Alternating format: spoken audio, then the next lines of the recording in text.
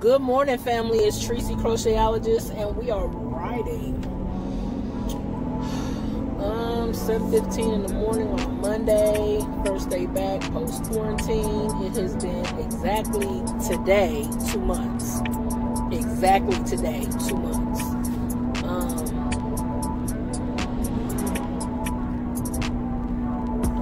Not really anxious because God's word says be anxious for nothing, man. So I did my prayer and supplications unto my Lord and Savior this morning.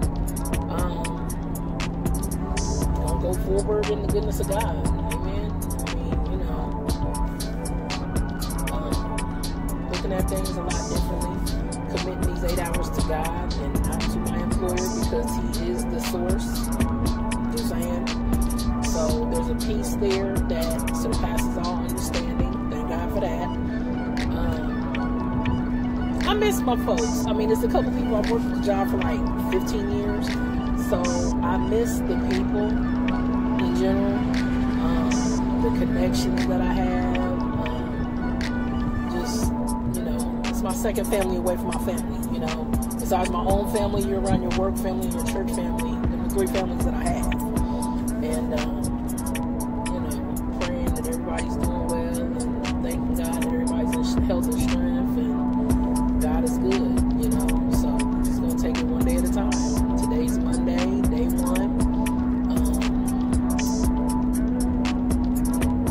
Go from there. So I will keep y'all posted. Day 1, peace out.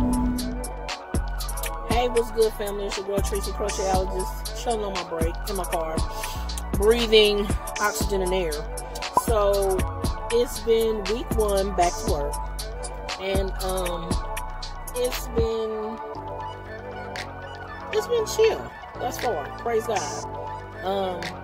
Taking precautionary measures, screenings and everything's needing to go on, and neatly so, gratefully.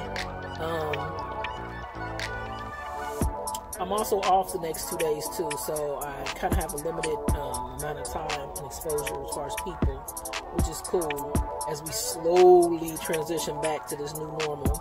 But that's okay. We're a little more precautious before. We were careless with some things, but we're a little more cautious now, a little more careful, a little more mindful, a little more appreciative of our relationships, both working and non-essential working. We cling to what really matters and what doesn't. Stuff that used to piss me off and make me mad before.